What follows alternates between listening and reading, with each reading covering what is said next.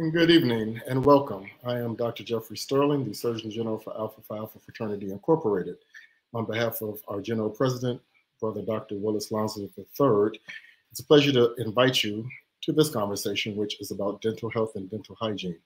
I'm very pleased to be bringing this conversation to us because although so many of us think about the beauty of our smiles, we don't often think in terms of the mouth being the gateway to the rest of the body.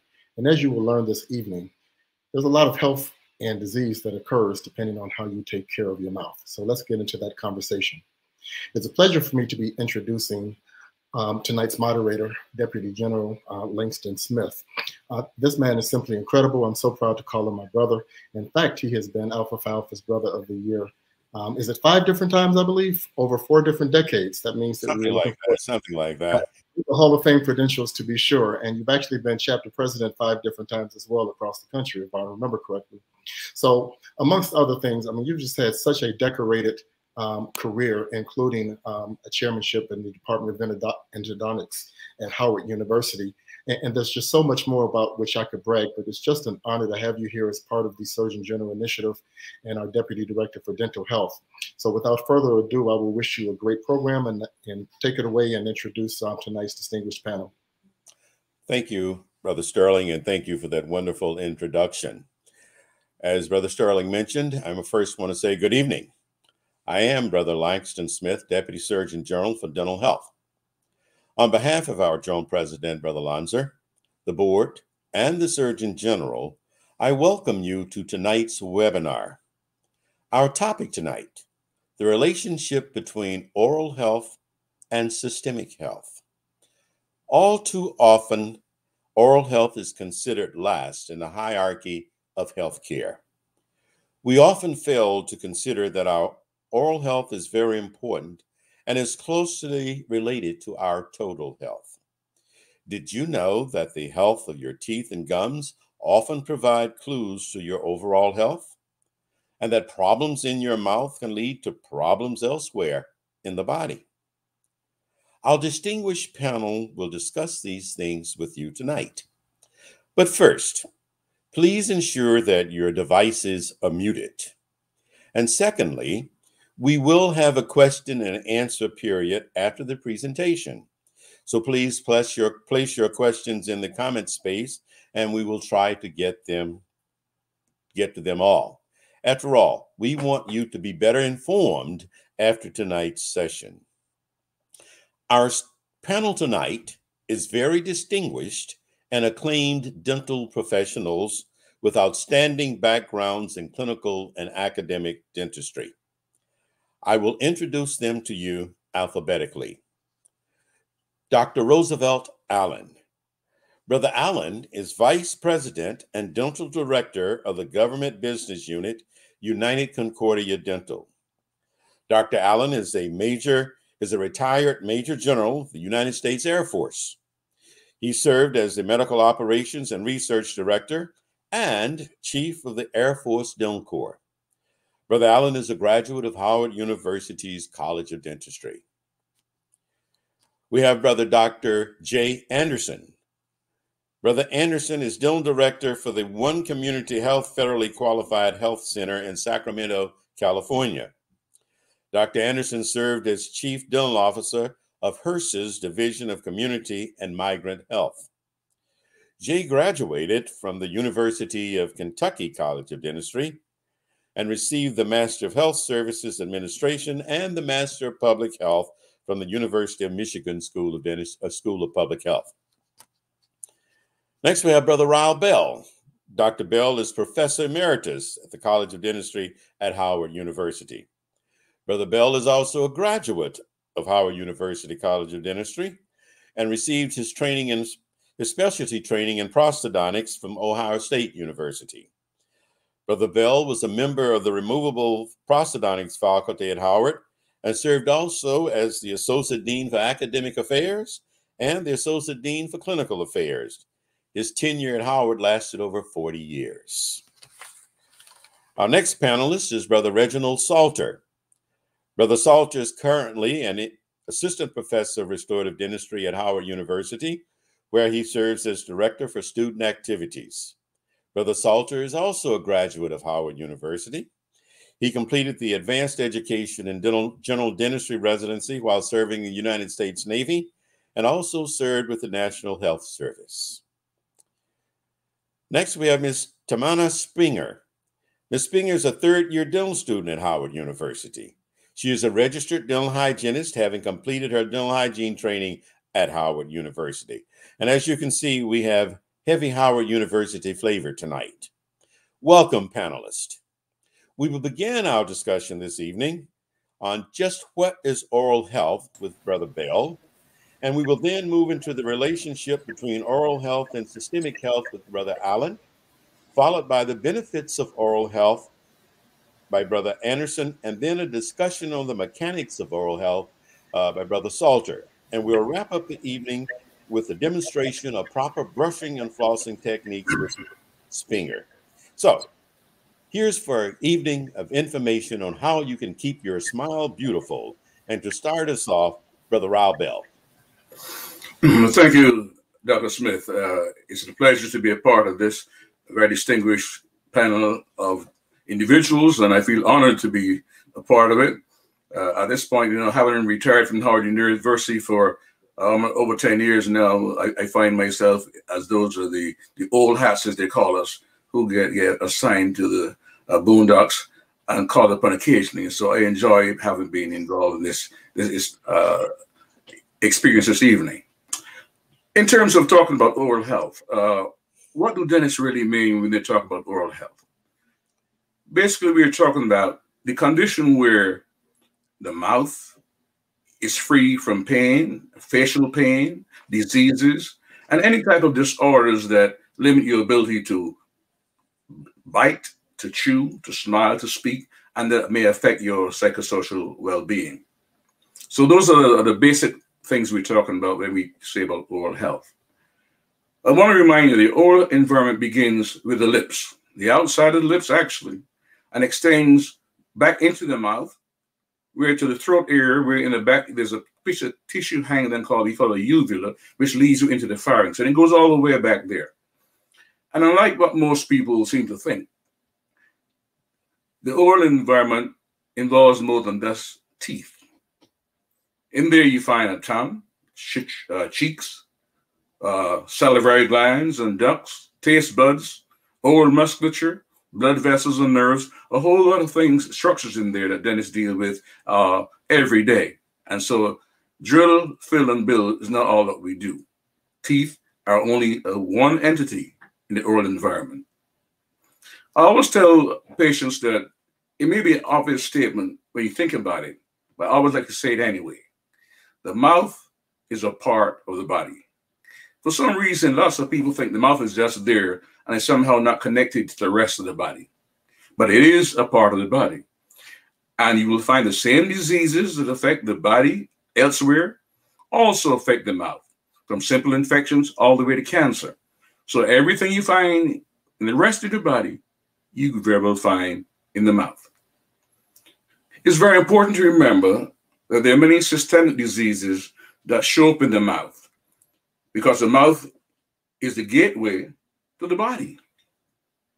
And it plays a very important role in the maintenance of oral health and sometimes in the diagnosis of systemic diseases. Quite often, you may see something in the mouth that tells you there's something else going on in another part of the body. And so it's important to understand the relationship then between oral health and the health of the rest of the body. Dentists are saying that if you ignore your teeth, they will go away. But I'm saying if you ignore your mouth, the consequences may very well be life-threatening. And so it's very important that you not only think of teeth when you're thinking of the mouth, but all of the structures that you have within the oral cavity. Now, having discussed this definition of oral health, I want to then pass it on to my friend and colleague, Dr. Roosevelt Allen, who will then talk about the connection between oral health and systemic health. Roosevelt, on to you. Thank you so much, Brother Bell. I'm going to share my screen here.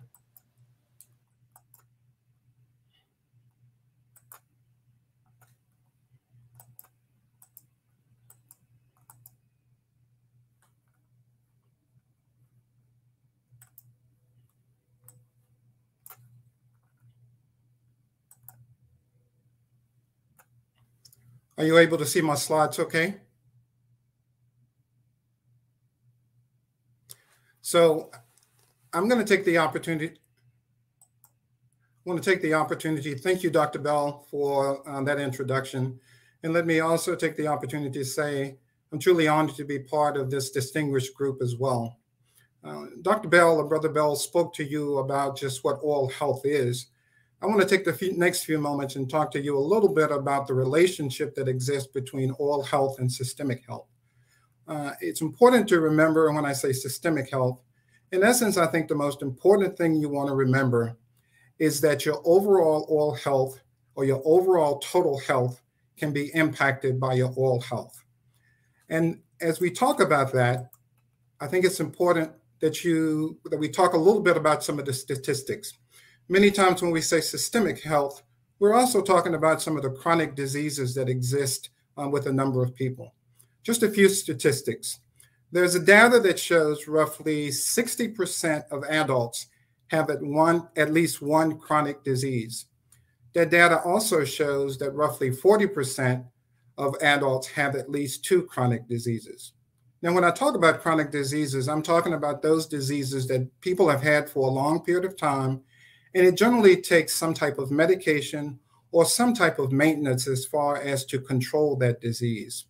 Some of the examples of chronic diseases that I'm talking about include things like heart disease, stroke, diabetes, chronic kidney disease, chronic respiratory disease like chronic obstructive pulmonary disease, emphysema, bronchitis. I'm also talking about some of the cancers as well as Alzheimer's. And in fact, all of those diseases that I just finished talking about, they cost about $3.7 trillion per year in healthcare cost. While there's a significant cost associated with that, there's also a number of days that are lost from work as a result of people missing work.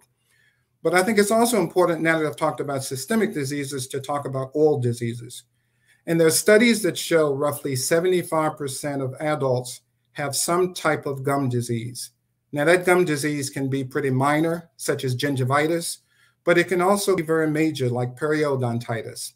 And when people develop these diseases, what we found is that the bacteria and the inflammation associated with many of these gum diseases, that they can have an impact on your overall health by having an impact on a number of these diseases. As Brother Bell indicated, coming in for an examination and being seen, and because so many of these diseases are manifested in the oral cavity, that you can first sort of address these diseases initially by just seeing your dentist. So the importance of a dental exam is extremely important. What we see in this photo, in this slide, is what is first a normal tooth on the left-hand side, but on the right side, you'll see periodontitis. And with periodontitis, there's a loss of bone, but there's also that inflammation and that bacteria that I spoke to you about a little bit earlier.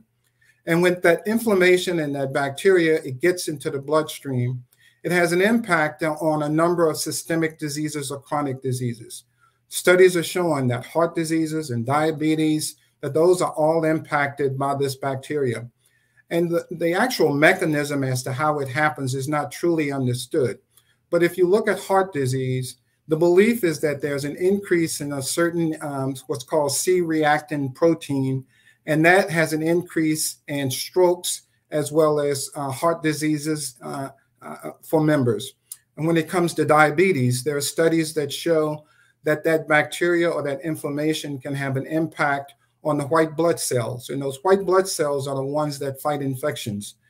And so again, studies have continued to show that all of these chronic diseases and disorders that you see on the right-hand side, like hypertension, osteoporosis, anxiety, glaucoma, even with females who are having children, what we're seeing is that the inflammation and the bacteria has an impact, not only the length of term that the mother is able to take the child to before it's born, but also the birth weight of that child is also impacted by the inflammation and the bacteria that exist. I think while this is disturbing, what is even more disturbing is that there are two things I want to focus on. Many of these chronic diseases and disorders we see a significant disparity among brown and Black people. So I talked about those diseases like hypertension and diabetes and stroke. Well, if you look at this data, you will see that African Americans are developing these diseases at a higher percentage in comparison to white individuals. You will also see that African Americans are dying at an earlier age from a number of these diseases as well. And then if you look on the right-hand side, as I mentioned, the disparities associated with these diseases are significantly higher in African American than brown people. So if you look at the increase or the prevalence of diabetes, 1 in 6 adults have diabetes when it comes to African Americans. But if you look at the Caucasians, it's only 1 in 10. If you look at uncontrolled diabetes, you will also see there's a significantly higher percentage for Latinos as well as for African Americans. And as we look at our children, the same thing. We're seeing higher incidences of type 2 diabetes in our young Black and brown individuals. And so while that's disturbing, the other thing that is disturbing is that we continue to see this not only with those chronic diseases, but also with Alzheimer's. If you look at Alzheimer's, you will see that this data shows that older African Americans are about twice as likely to have Alzheimer's and other dementia as white members. And then you can see on the right-hand side that the individuals who lead when it comes to lung cancer are African Americans. And so while we have all of these disparities, and we know that if you go to the dentist, you may be able to identify these, what we also see is the second disturbing point I wanted to make, is that the dental utilization is much lower for Hispanics and for Blacks. If you look at children, or if you look at adults, or if you even look at seniors, you will see that in comparison to to Asians as well as whites, that African Americans are generally on the lower end when it comes to seeing a dentist, which is very important to not only diagnose some of these diseases, but also to control the inflammation and the bacteria that exist as a result of that. And so if we really want to improve the outcomes of our health, it's important that we get in to see the dentist, just as we go in to see our physicians about diabetes and cardiovascular disease, and that's sort of checked on a regular basis. It's also important that we go in and that we see our dentist in order to control the bacteria and inflammation that has a significant impact on many of these chronic diseases. I am going to now pass things on to Dr. Anderson, who's going to talk about some of the benefits of oral health. I'm going to stop sharing my screen in a few minutes.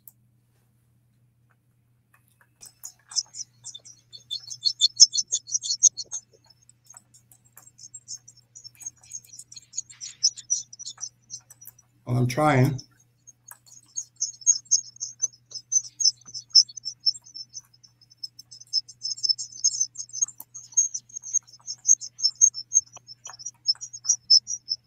So there's feedback. Thank you. Good evening, everyone. It's my sincere pleasure to be here to talk about my favorite subject in the world, the benefits of oral health. As Brother Smith mentioned, that I worked in the federal government in the Department of Health and Human Services for quite a long time. And I became the chief dental officer for the agency that provides funding for care across the nation. And I'm ending up my career working in a community health center where I started. What Brother Smith didn't say is that he is the one that got me interested in Alpha. He asked me, would I be interested in learning more? And has been a mentor ever since. When you think about oral health, you have to think that,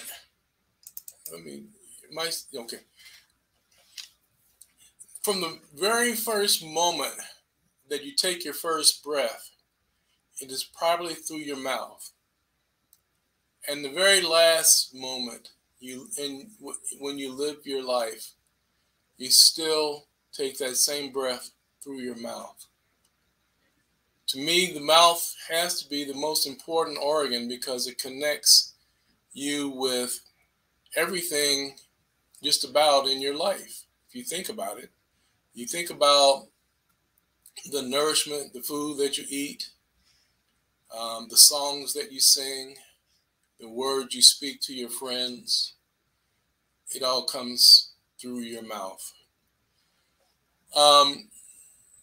Having worked in government, I worked with a group of folks who created the Surgeon General's report on oral health, and under the leadership of Dr. David Satcher. Dr. Satcher said we tended not to see oral health as part of overall health. Too often is viewed as teeth and gums and nothing else. The report released in the year 2000 by the Surgeon General noted that Americans have less access to oral health than all healthcare issues that are available, meaning that people are less likely to see their dentist, to see oral health professionals, than they are to see other medical providers. Another Surgeon General said, you're not healthy without good oral health.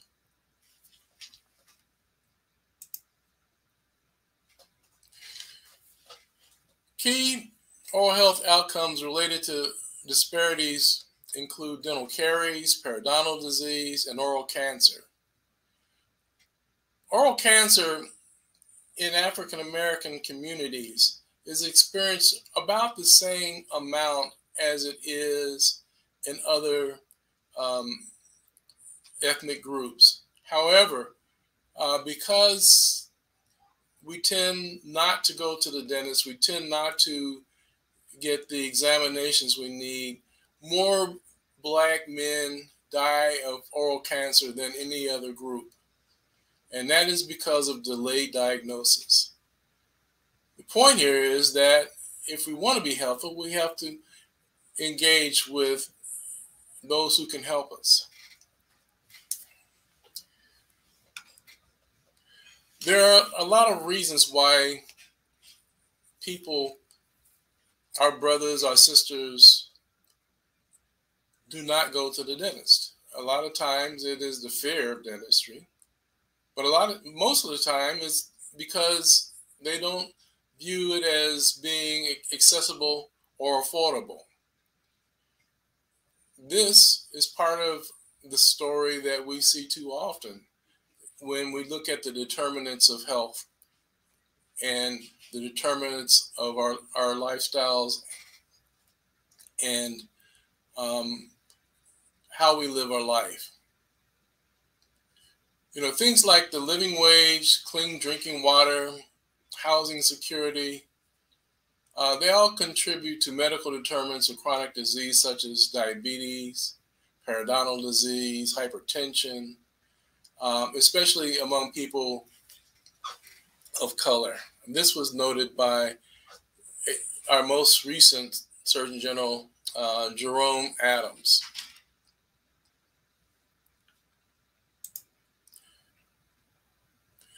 Having good oral hygiene leads to better total body health and will help you avoid problems like diabetes, heart disease, and dementia. Studies have shown that the bacteria that cause gum disease are also found with patients who have heart disease, lung disease, including pneumonia. If the gums are infected with bacteria, it can make way into the bloodstream and have an opportunity to have an impact on the health of your heart and could cause a stroke. Any gum disease can make it harder to control your blood glucose in diabetes. Oftentimes, we look at gum disease as a separate entity than any other disease that will that results in an infection in your body. Theoretically, if you look at periodontal disease as an infection on any other part of the body, the infection in your gum could be as big as your whole hand being infected in terms of surface area. But we discount that often, and we don't include that when we look at the need for medical care. Oftentimes we will take out a tooth that has periodontal disease and not think that much about it. Recently, a friend of mine who had diabetes had his foot amputated, and it was a significant impact on his life. What I'm trying to say is that we're not in a contest around who is the sickest or what gets sicker. It is a disease of the body that needs to be managed at all times during life.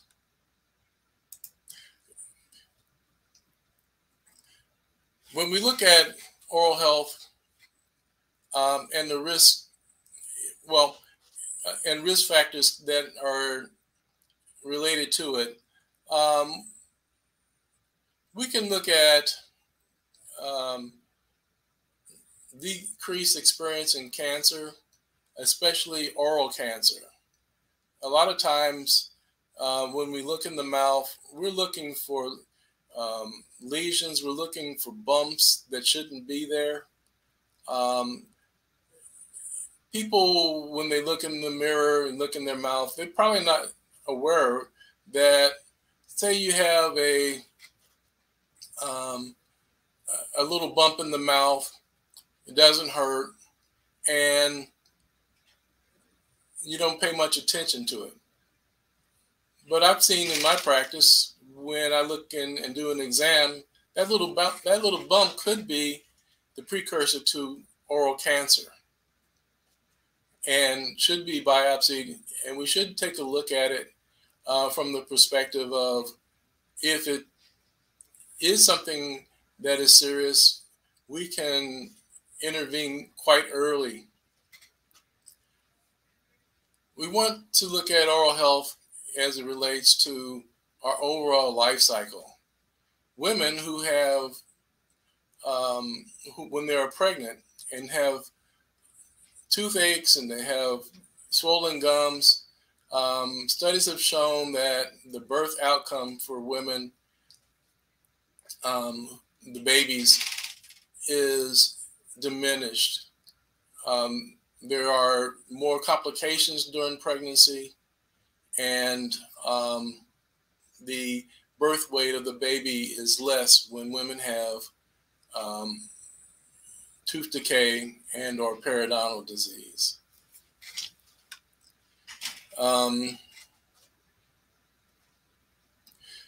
The dangers of oral health doesn't stop with pregnancy or conception. Studies have shown that women who have poor oral health are likely to spread the ability to have dental caries to their kids, so that kids at a very young age will experience dental caries, which will have an impact on their over the whole life cycle of these children.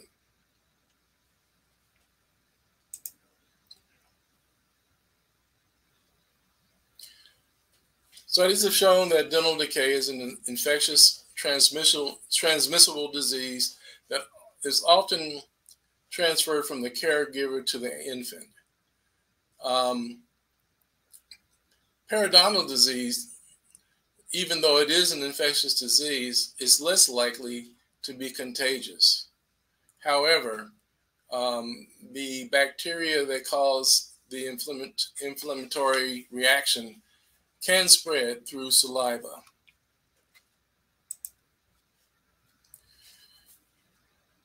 Working in the public health service, our first job is to spread the word of prevention. The use of fluoride in the drinking water is probably the biggest public health success story in our nation. And it's estimated that 51 million school hours and 164 million work hours are lost each year to dental-related illnesses. Community water fluoridation is so effective in preventing tooth decay that the CDC and Centers for Disease Control and Prevention has named it one of the 10 great public health achievements of the 20th century. Like vaccines, fluoride helps people in a passive kind of way. All you have to do is drink the water, and you have a benefit. Even if you don't drink water from the tap, the water that you use to cook, the water that's in your environment, if you drink it, if you eat it, you will have exposure to fluoride, which has been proven to be safe and effective.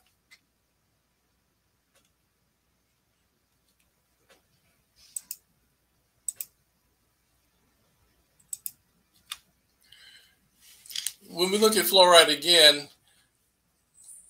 it is also has an economic impact on our health. Over the average lifetime, if we live in a fluoridated community, fluoridation will reduce your overall health or dental costs to about what you would pay for a filling. In most cities, for every $1 invested in water fluoridation, $38 it reduces $38 in dental treatment costs. People worry about fluoride being some kind of chemical event that they want to push, but in truth, fluoride occurs naturally in the drinking water. It's in the ocean. It is one of the chemicals in life that is very prevalent. The safety of fluoride does mean it needs to be monitored in communities, and it will need to you need to be aware of how much fluoride you're taking. My recommendation is always use toothpaste with fluoride in it. Look into your mouth can give your healthcare provider a snapshot of your overall health. Oral health is vital to general health and well-being at every stage of life. A healthy mouth enables not only nutrition of the physical body, but it enhances the social interaction and promotes self-esteem and feelings of well-being. I tell my patients that you need to brush at least twice a day and floss all the teeth you want to keep. Thank you very much.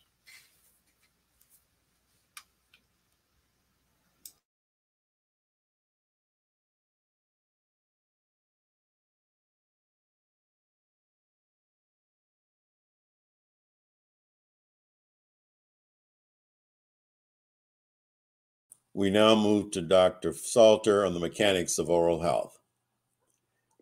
Dr. Salter. Thank you, Brother Smith. Good evening, everyone. Allow me a few moments to share my screen, if you will.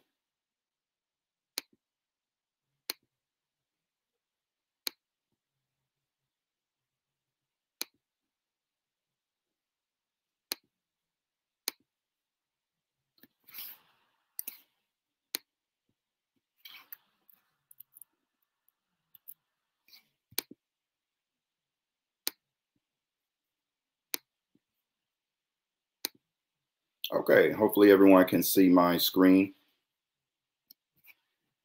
So I get the privilege tonight of joining my good brothers and one of my wonderful students here tonight for a panel that is much needed. I was engaged in reading some of the comments in the chat. Good to see some brothers I haven't seen or spoken to in a while. And I saw one brother wrote that we need to take the lead in healthcare. And indeed, I certainly agree with that. You've already heard it tonight, and I agree that the mouth is the portal to the body. And so total healthcare oftentimes began with the mouth, and that is where our role as healthcare practitioners become important. I'm talking tonight about what I call oral health 101, something that we engage in on a daily basis, which is the brushing of our teeth. And let's look at a couple of mechanical considerations. Here's the first thing. A lot of people do not realize that a soft bristle brush is highly recommended. Most people, I hear patients say that they like the hard bristles because they feel as if they are accomplishing their goal. But indeed, you will find as we talk a little bit more tonight that it is the soft bristle that will get the job done for anything that you really can do at home. A hard bristle is very abrasive, and we'll talk about some of the effects of using a hard bristle. Electric versus manual. This is often a common question patients will have. There really is no rule of thumb for either. Again, stick with rule number one, which is the bristles should be soft.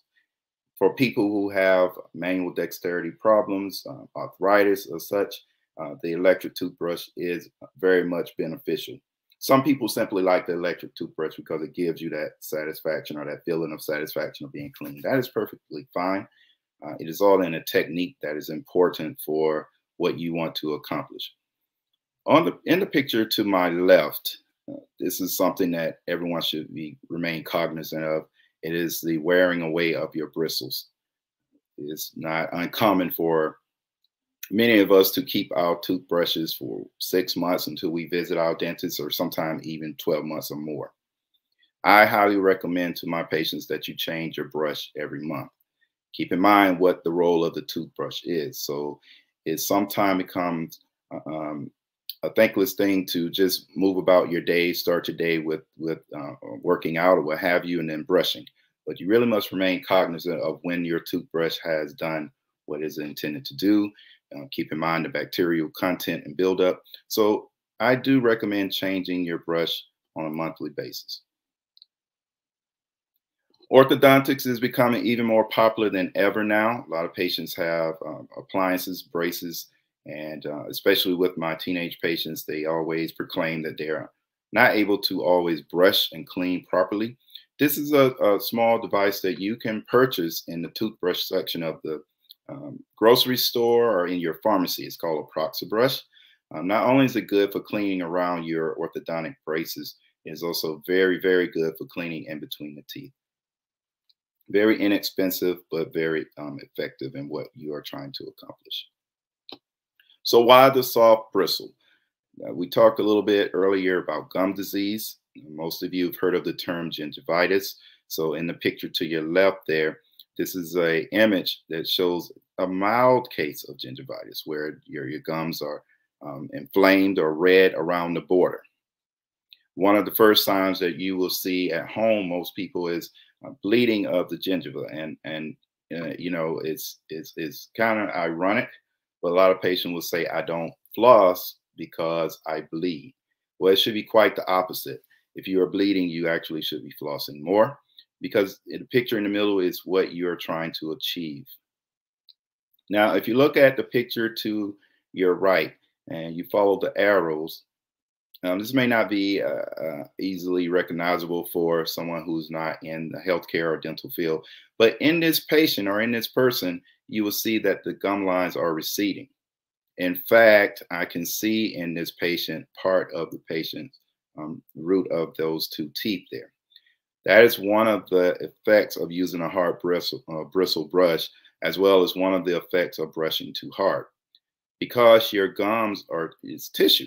So if you're not massaging your gums with your brush, you're being overly aggressive, then your tissue will react by moving away. moving away from that causative agent or force that is causing harm to it. What is the proper technique? A 45-degree angle, of course. No one expects any of you or anyone to get inside of your mouth and measure. But the ideal is to angle the bristles towards your gums, towards your gingiva. And you want to use a circular motion. Again, think about it as a massage. You're massaging your tissue or your gums. You don't want to be overly aggressive. Don't forget to brush your tongue. A lot of bacteria will harbor right there on your tongue. In fact, if you start your morning by brushing your tongue before your teeth, you will notice an instantaneous taste in your breath because a lot of the bacteria buildup is right there in your tongue. And then, of course, on the picture on the left, this is something that we often see. This happens when patients or people tend to forget the backside or what we call the lingual surface of your teeth. And then you get that buildup on the back of your teeth. And of course, we can see that because we're in your mouth, either directly or with the mirror. It's most common on the bottom teeth because your tongue is there. So when you have that buildup on the back of your teeth, your tongue, in a sense, make all of that plaque buildup very smooth because your tongue is constantly rubbing there. So it becomes, in your mind, a part of your body, a part of your teeth. I've had patients where we've removed the plaque or the calculus buildup on the back of their teeth, and because the bacteria has eaten away at their gingiva or gums, there's now space there, and they can actually fill that space with their tongue. Well, in the patient's mind, sometimes they feel that the dentist has caused harm, but in fact, they actually felt as if that bacteria buildup was a part of the tooth because it has been there for quite a bit, a long time there. Being overly aggressive. Keep in mind, brushing your teeth is like a massage, okay? 45 degrees in a circular motion, bristles angled towards the gingiva. It should be like a massage. So you shouldn't be trying to dig for gold there because it's not going to come out. You want to keep that touch very light. And also, if you are going to use an electric toothbrush, you really do not need to move your hand at all, other than to position the bristles in the correct spot. A lot of patients will use the electric toothbrush, which is already rotating, but at the same time, they will use the circular motion with their hand. That's too aggressive. So what happens if you're overly aggressive? If you have that hard bristle, if you're using an excessive amount, a lot of patients like to use baking soda at home to get the whiteness. Again, you can cause recession of your gingiva or your gums. And when that happens, you can't enjoy a good cup of coffee because sometimes you're sensitive to hot. You can't enjoy a good bottle of cold water because you're sensitive. You can't enjoy ice cream because you're sensitive. And so, you know, a lot of patients instantaneously think that they have cavities when there's sensitivity there. But most of the times, or a lot of times, is caused by some trauma that we have done with our brushing. So what's the difference? I wanted to go over these terms with you so that as you visit with your dental provider, that you will have a leg up on some of the terminology that you may hear. We hear tartar a lot. Tartar is discoloration. Now you can get tartar from food that have a high concentration of dyes. Most often you will get tartar from cigarettes, coffee. I love Coca-Cola, I admit. Pepsi, anything with those flavoring in there can lead to a tartar buildup. Plaque, you hear that often. What plaque means is a buildup of bacteria on the tooth or the teeth that's soft. This is what you can remove with your brushing and your flossing. So if you look at the second picture here, you will see that yellowish type of filling material there. When we were younger, we used to call it cheese. You have cheese on your teeth. That's what plaque is. It can be removed. And that is why you want to brush after each meal or no less than twice a day. And you want to floss daily because you want to remove those soft deposits while you can. If those deposits stay there for a while, they harden. And so you get picture number 3 and picture number 4. And once the plaque hardens, it is now called calculus. And this is when you will see your hygienist or your dentist. And that is when we pull out those Shiny material, we call them scalers, and a lot of patients say they frighten them when they see them on the table. But that is what we will use because calculus is quite tenacious. It will hang on to your tooth until it is mechanically removed. And this is something often that patients cannot do completely at home, so it must be done with your dental provider. And in the bottom picture, you see a very aggressive case of calculus buildup. And once that calculus makes its way under your gums, under your gingiva, it can start to eat away at your periodontal tissue. And this is what we call periodontal disease, and there are stages. Once that happens, then you start to lose the ligaments or the attachment of your gums to your tooth or your teeth. You also start to lose the bone around your teeth. When I was younger, growing up in South Georgia, it was not uncommon to see elderly people without teeth. So growing up, I thought that was natural. When you become older, you lose your teeth. Well, this is really what is going on here. And this is why it is important that we really understand these stages. As my brother talked about earlier, some of the systemic things that we encounter as a population escalate or even started by poor oral health care. So this is what is happening when you see your dentist or your dental hygienist. Again, the scalers, removing that tenacious material from your teeth. And that is called scaling. It is scaling when that buildup is above your gingiva or above your gum line. Once we have to go below your gum line, that is when you will have to be anesthetized. And most patients are, doing what they can to avoid the needle. But if we're going to remove all of that deposit, that buildup under your gum, you must be anesthetized for us to get there. Let's talk about pediatric care. I'm getting to the age now where a lot of younger brothers that I've seen coming to the fraternity, and a lot of my patients are now becoming fathers and mothers. So pediatric care becomes a concern because with each generation, I often hear patients say, I didn't get the best dental care and I do not want that for my child. So when should your child have that first visit? Really, when you see that first tooth. For most children, that will be around the age of 4 months or 6 months. But some children are actually born with teeth. So as soon as you see those teeth pop through the gingiva, it is time for a dental visit. Now, here's the thing. I tell parents, don't expect that your child will have a cleaning as you would when they come in at that age. The whole idea is to take a look to see that the correct teeth are in, that the correct number are coming in, and that they're coming in the right location for that age. And it's also to get that child used to seeing someone with a mask, with a white coat, with glasses, what have you, who will be looking in their mouth possibly for the next 15 to 18 years of their life. So it is really to get that patient or the child acclimated to what is going on. And if you practice with the child at home, it makes it easier for us. One thing young parents or all parents really should invest in, also found in the toothbrush section, are baby teeth cleaning and wipes.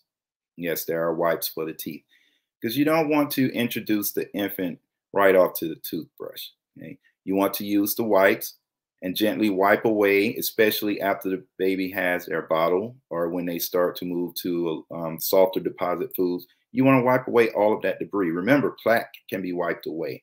So wipes are a good gift for your line brothers or your family members who have newborns coming. Wipes are a good investment. As the child gets a little older, you want to take the child to the mirror and brush with them. Get them used to that bristle being in their mouth. Get them used to someone being in their mouth. And again, continuing their 6-month checkup with their dentist and dental hygienist so that they get used to someone else being in their mouth. And you can also catch things if the child is prone to having caries because of the sugar content that they're having from juices or the milk that you are providing. We want to be careful of that. But if your child is prone to having cavities, we can catch them earlier on. And a pediatric dentist will be a great referral for the child. But you want to get them used to someone being in their mouth, used to the fact that there's something going in there to clean. It should become a very common thing for them so that when they get to the elementary or primary school age, they're able to brush on their own. Now, here's the key, young parents or parents in general. After the child brushes, you go back and brush behind them, okay? Because they're not going to always get in those areas and have the techniques that we are talking about tonight. So you should go in behind them and counsel them and tell them, show them a circular motion and brush behind them so that we can ensure that they are removing all of those soft deposits. So I'll end my comments here, and I have one of our students from Howard University, Ms. Tamana Finger. She is a third-year dental student. Also, she's a registered dental hygienist. She's really great at what she does, and she will do a demonstration for us at this time. So, Tamana. Thank you, Dr. Salter. I'm going to be starting first with infant care. It is recommended to either just use gauze, you can fold it in fourths, and just go around the gum. I don't have an infant dentiform, but you can just go around the gums and wipe, as Dr. Salter mentioned, wiping motion. If you don't have any gauze, you can also just take a cloth, usually recommended either a towel or a cotton cloth, so it's more comfortable for the gums. Fold it in fourths again, moisten it a little bit, and just go around the gums and wipe all the plaque off that is from the milk or juice or any soft foods that the infant is drinking. It is also recommended to look inside the mouth for any abnormalities that you would see, such as like any sore spots, any white or red lesions that you shouldn't be seeing in the mouth. So it's good to also just check inside the baby's mouth to make sure there's nothing growing there that it shouldn't be. So that is for infants. The next thing that I'm going to be demonstrating is brushing technique for children, 6 or up. For them, it is recommended to brush horizontally and then circular motion. And you want to get as far back as you can because the 6-year-old child is going to have their first permanent molars, and those are the first common ones to get the most cavities on because it kind of hides in the back and it grows in without the parent or the child knowing. So it's good to get as far back as you can get to really get this first molar. So you want to go as far back as you can in a circular motion for kids. And open this up and go inside and make sure that the child is also brushing this area, which is the common area for plaque or calculus to build up. So be sure that they are practicing on brushing 90 degrees, 45 degrees, and 45 degrees, again, around this area, which is crucial. And again, the chewing surfaces for kids as well. For kids, it is recommended that the parents should help brushing at least till they're at age of 9. So even if they're hesitant, but it's good to kind of give them a chance up until the age of 9 to make sure that the child is brushing properly. Kids is a little bit difficult to start using floss with a string. So for them, it is recommended to use the little tiny floss picks. You can get one of those for them to start flossing in between their teeth so that they get used to it as they're becoming an adult. The next thing that I'm going to be demonstrating is patients with orthodontic braces. So for them, I again don't have one with the ortho wires, but it is recommended that you show them to brush on top of the wire, underneath the wire, and over the wire, because that is where most of the plaque starts to build, and there's a really high chance of getting decay or caries or cavities in between the teeth or any white spots if it is not removed properly. Again, Dr. Salter had showed the picture of the Proxa brushes to go in between the teeth for ortho patients. And also, this is another device. It's called an interproximal clean. You can use this on top of your electric toothbrush to go in between the teeth to clean the orthodontic wires around it. And also, you can use this to clean your retainers. Right around the edges of the retainers. This is really nice to clean around the retainers as well. So this is a really good device. It's by Oral-B. The other technique is, this is called a end tuft brush. So this is for patients who have a hard time cleaning in between their gum line, near the gum line, and also the back molars. So this has a curved angle. It is very tiny head as well to reach in the areas that is hard to hard to reach with a regular brush. So what you want to do with this is go just right around the gum line, small circular motion to get the plaque, because plaque always tends to build up right around the gum line. And then you want to go back behind the back molars. So right around here, and just go around it and get the back molars, because again, this is another area where plaque usually hides and it's hard to reach because of the size of the toothbrush head. Last but not the least, demonstration for adults. So for adults, what we want to do is take the brush, either this or the electric one. Again, it doesn't matter which one you use as long as you're doing the proper technique, which is usually the proper angle. So you want to go around the gum line, 45-degree angle. It's a little hard to show, 45-degree angle. And you want to do small, short stroke motions.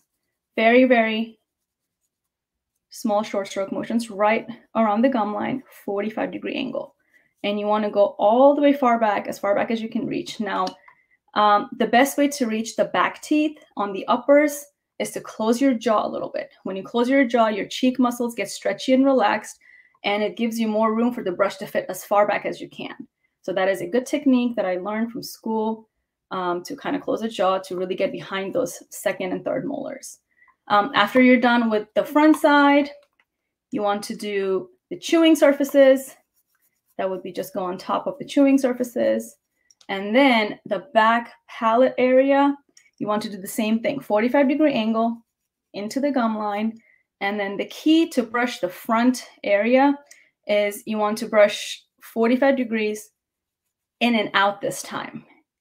And then 90 degrees in and out this time. And then 45 degrees again. So it's 45 degrees, 90 degrees on the front teeth, and 45 degrees. Then you want to finish with 45 degrees again, all the way to the back right over here. The bottom is the same exact angle. You want to do 45 degrees, go around the gum line, 45 degrees everywhere. Then the chewing surfaces, chewing surfaces. And then the inside where the tongue usually sits, you want to do 45 degrees on the back teeth. And then the front, this is really important here to do the proper technique so you don't have that heavy buildup. You want to do 45 degrees in and out this time, and then 90 degrees, and then 45 degrees.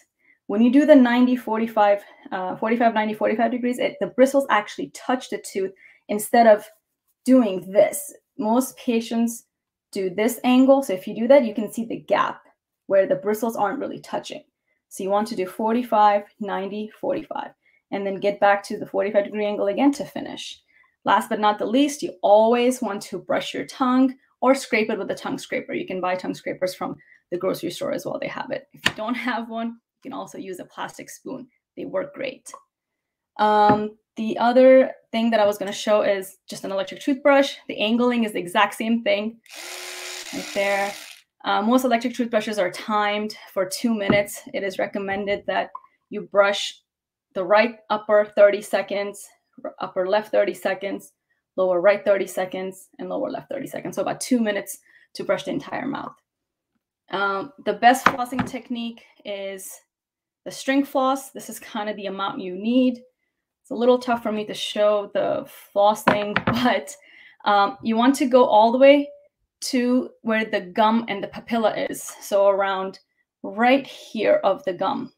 You want to put the floss all the way through, make a C shape on one side, and then go on the opposite side, make another C shape to get through all the way to the gum line. Most people, what they do is they go up and down, up and down, up and down, which is not as effective. So you want to go really around the gums, move it around, and then take out the floss.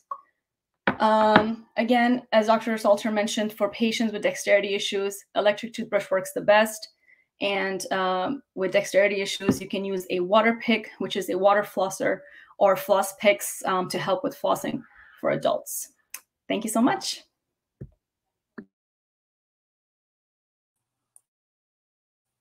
And thank you to all of our panelists for this very, very informative discussion. To our guest, we hope that you have gained 1 or 2 tidbits that will help you to better oral health and that means to better total health. We have about 5 minutes for questions.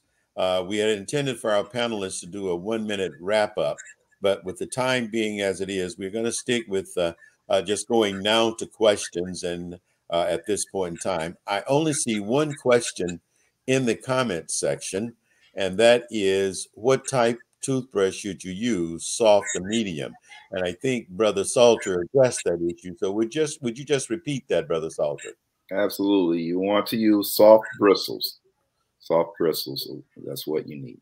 Okay. And now we have talked about the oral cavity with teeth, but we all know that at some point in time, we've seen patients without teeth, and these patients have dentures. So the question that I'd like to propose to the panel is, for those patients with dentures, how do they maintain good oral health? What can they do to maintain good oral health? I'm going to send that to Brother Anderson. Brother Aunt Jay, you got your hand up there. So patients who wear dentures should take their dentures out at night for a couple of reasons. One, to allow the blood to circulate. Two, to clean the dentures. And three, because of the medications we take when we're older, we can get fungal infections. And these fungal infections, if your denture is in all night, they can get worse and cause infections that can spread to the rest of your body, and also make wearing your dentures very difficult. So always take the dentures out at night, allow your gums to rest, clean with, I tell my patients to use Listerine nightly, and to use polyethylene or something like that once a week. Okay. All right. Thank you. Langston, if I may add a few things. Sure, Ryle. One of the things with dentures, as we just told, you never sleep in dentures. The reason is, if you leave, particularly the upper denture, if you leave that denture in 24 hours a day, you tend to develop a condition called papillary hyperplasia, which we believe is a precursor possibly to oral cancer. I recommend to patients take the dentures out, brush them as you would normal teeth. I think there's denture cream and other things you can use. And a cheap way of keeping your dentures tasting nice is soak them at night in baking soda and water. You can buy the more expensive things, but baking soda and water works just as well. Now, if your dentures get stained because you smoke or you have coffee, a good thing to clean them up is make a concoction of equal parts of water, baking soda, and Clorox. But you got to be very careful with the Clorox because it will bleach the dentures. But if you make equal portions of baking soda, water, and Clorox, and soak it maybe 2 or 3 nights in a row, the plastic comes back, it is almost brand new. And so I recommend that for those people who have stained dentures. Okay. All right. Thank you. Thank you, Brother Bell. Now, this is a question that I'd like to pose to, since we've talked about oral health and the relationship with systemic health, I'd like to ask the question, is there training in place between medical education and dental education that integrates this relationship among physicians and dentists? Is there some integration there from the curricula of the two disciplines to bring this to some degree of recognition and treatment? Brother Smith, I'll take that. Okay, thank you. Yeah, I'd like to share that, yes, I think a number of the academic institutions actually recognize the value of collaboration. And so there's a term called interprofessional collaboration that's actually occurring in a number of the schools. In essence, it's a team approach to addressing healthcare. They realize that by working with other professionals, you get a different perspective of treating that patient, but it also improves the quality of care for the patient, the family, the caregiver, as well as the local community. So we're seeing more and more academic institutions embrace what's called interprofessional collaboration. We also see a number of academic institutions who have established boards. They are working with thought leaders across the country to learn more about this relationship that exists between oral health and systemic health. And so that's another initiative that's being pushed as well. Okay. All right. Thank you. Thank you so very much, Brother Allen, for those comments and for addressing that issue for us. There is a question in the comment section, and it says, is there a recommended type of mouthwash, alcohol-based or non-alcohol-based? Who would like to take that one? Brother Anderson. I usually recommend non-alcoholic based mouthwashes. I personally use Listerine Total. It's the one in the purple bottle. The reason why I recommend non-alcoholic mouthwashes is that the alcohol can have a negative benefit on your gums. Alcohol tends to dry your mouth. The non-alcoholic type, many of the ones on the market are antimicrobial. So you do get the killing of the germs that can cause bad breath and reduce tooth decay. Some things you may want to add into your mouthwash is, again, I have focus on fluoride. So if you can get a mouthwash that also contains fluoride for all people, there is a benefit. Okay. Well, thank you. Thank you, Brother Anderson. That pretty much sums up our time for questions this evening. And I would just like to thank the panel again for working to put this together and for sharing your information with us. I would also like to thank those of you who have attended. And I appreciate the comments that you have made back regarding this presentation. They're exceptional, and they're a good thank you to the panelists for what they have presented tonight. I would like to remind you and announce that next week, the Surgeon Journal's initiative topic will be breast cancer. That's next Thursday at the 28th at 7 p.m. And so with this, I say good evening to all. We hope that you have enjoyed this and that you will take some of these ideas, if you could take just 2 tidbits away. And remember, as Brother Anderson said, floss all of those that you wish to keep.